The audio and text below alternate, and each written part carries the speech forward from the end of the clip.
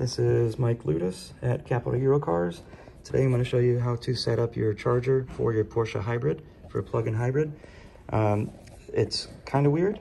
It's easy to do, but it's very confusing. So the reason you might need to do this is because Porsche in the US, Porsche will send you a 110 and a 240 cable, and obviously you just choose one that's right for your house. If you're using a Taycan, then you definitely need to use that 240. 110 will get you nowhere fast. Anyways, take one of these things. You're going to start by sliding it in partially. Then you have to lower this lid, shove it in more, raise the lid, shove it in more, lower the lid. Yeah. And then take your little screw. They give you a Torx bit screw. Screw that in there so that nobody accidentally does this very easy process. Take it off, lift it, pull it, drop it, pull it, right? Let's do it all again.